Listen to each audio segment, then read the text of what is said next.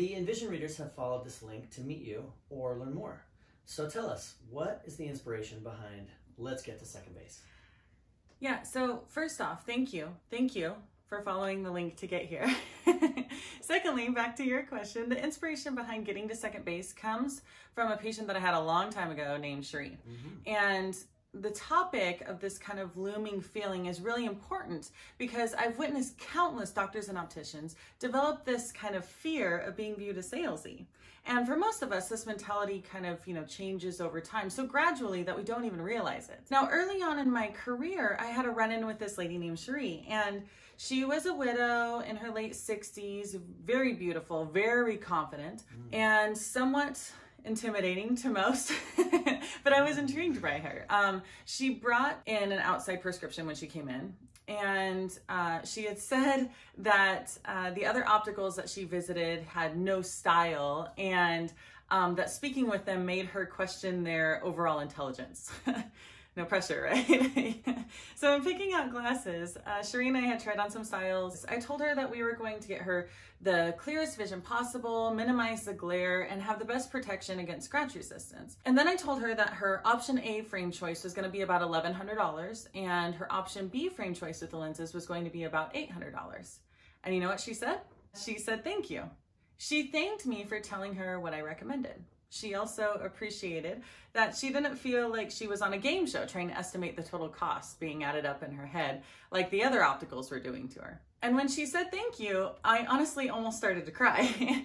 I told Cherie that I had dealt with a woman who had purchased glasses from one of my opticians and insisted on speaking with the manager and demanded her $175 back that she paid for glasses because we were ripping her off. And as I was telling Cherie how refreshing it was to have this compliment, especially when I had just quoted her on such a high price, Cherie stopped me and said, "Oh, honey, you've got it wrong. It has absolutely nothing to do with the price. You presented these to me with such confidence that I know I'm going to love them, and people will pay for that value. And if you can teach your team to have that level of confidence too, you won't have to deal with any behavior like that."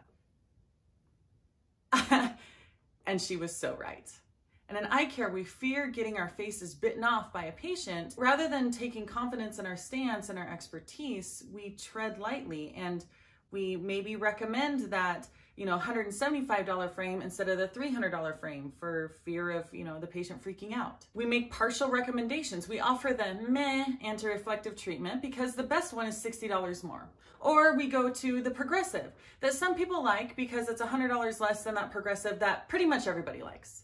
So honestly, I'm thankful I met Cherie. She gave me a whole new perspective. That moment with Cherie helped me to really understand that how we handle things in our optical is a mindset.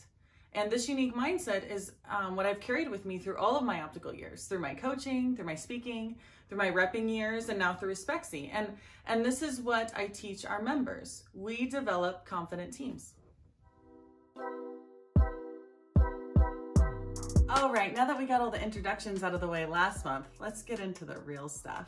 The idea that they can give one number of what all opticals should be turning their inventory at is total bullshit. I said bullshit. This month's sales column is about properly managing your inventory. In its most simplest form, it's basically having more of what sells and get rid of what doesn't.